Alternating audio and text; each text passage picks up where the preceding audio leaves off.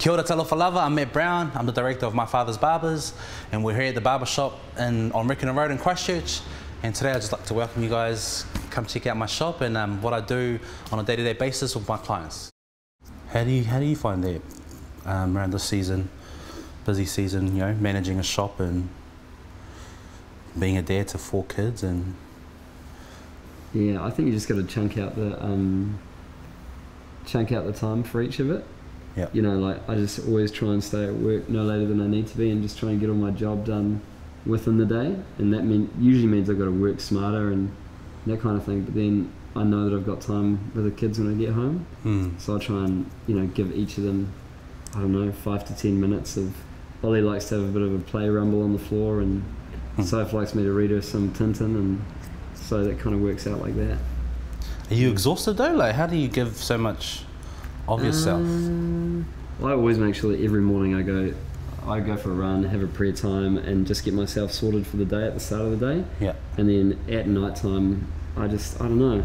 I suppose it is busy, but you've kind of just got to chill out, because after the kids are in bed, you want to spend time with your wife as well, you know, because that relationship needs time. So, you know, when I have breaks at work, I'll go and just stand outside and look at the trees, or look at the sky. Really? You actually go outside and look at the trees? Yeah, I need to. I work inside. I just don't see outside that much. So, you know, you need to just, you know, go out and be a little bit quiet. I always try and go for a walk on my 10-minute break in my afternoon and just stretch the legs, and try and draw at lunchtime to you know, zone out and feel good. And yeah. So your things of relaxing, they bring on relaxation is nature and doing something like drawing. Yeah, totally. Yeah, exercise is real good too. I think the other thing is, you know, I used to come home and kind of put the TV on and numb out, but that only gives you a degree of relaxation. You know, I just try and go to bed early. You know, that's the main thing, is just try and get in bed early enough so that you can do it all again tomorrow.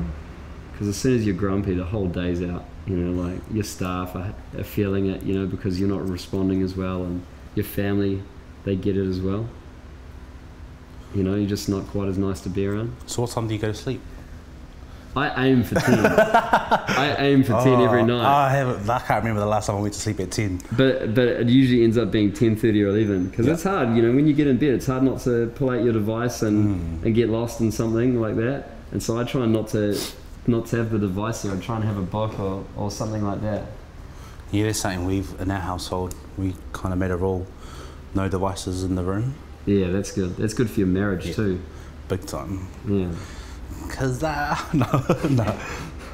They always sneak in though, you know, because there's some kind of video, and you know, you want to have your phone next to you just in case there's an emergency, you know, but then the text message will go off and you go and look at it, and you're just part of a group message and it's someone LOLing a comment from like 2 hours ago. Yeah. You know, but how often do you go to look at your phone, and then you just get on an absolute bunny train, and you're like, what did I even open my phone up for?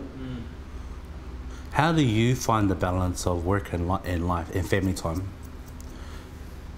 Like, as a manager of a massive store, then I think having 4 kids and a lovely wife, like, how do you manage that all? I think what it is part of it's realizing the priority of it. Like, I used to work in a company where there are heaps of guys in their 50s, and they'd all been through a marriage breakup, and in their early 30s and even their 40s, they worked super hard, but they worked so hard that they lost their marriage, they didn't have any time with their kids. And, you know, they go away with half the money, so you may as well have worked for half the money, not as hard, enjoyed your marriage and enjoyed your kids, and here they are in their 50s, just, you know, trying to kind of be the man and preserve Well, what do you think we work so hard, men, in our culture? Well, I don't think there's a cap. There's a cap on it. You know, like, you know, with all the computers and all the programs and all the machines we've got, we should work less. But, you know, I think there's always more you can buy. Like, you always want a bigger house, and you always want a better car, and, you know, you always spend what you have, and so you're always spending more. So I think that drives us. You know, like, at work, you generally don't get congratulated for working less. Oh, well done, you only worked a 40-hour week. You know, there's always, you know, you get congratulated for working more. So I think in some ways, you know, we kind of respond to that as well. So for me, I go, man, I just need to cap it. Like, we had one of our kids, when we had our 3rd kid, it was harder for us and harder for my wife to cope. So I got to go home earlier, so I asked to go home earlier, and that half an hour made all the difference. And so we just kept that going. and so I saw the wellness go on, and also we have mums come in and they work 4 hours in their day. That's all they can work, you know, with the kids and stuff. But they pretty much get just as much done as some of the people working 8 hours. So I thought, man, you know, I just need to be efficient with my time, and that's great. You know, I've got bosses that are happy for me to be with my family, and you know, don't feel like I'm doing the duty if I clock out at home time. Yeah. I also think your identity plays a big part. Yeah. Like so many of us guys, we think the more we have, the harder we work, or yeah, you know, all that jumbo totally makes us more successful. But where I think if you're just knowing your identity, for me, is just realizing the things that matter to me the most are what makes me happy, which is my family, my kids, and like family time, and totally. Yeah. Well, you know, you always want to give your kids an inheritance as well. You know, like you want to work real hard and give them an awesome life.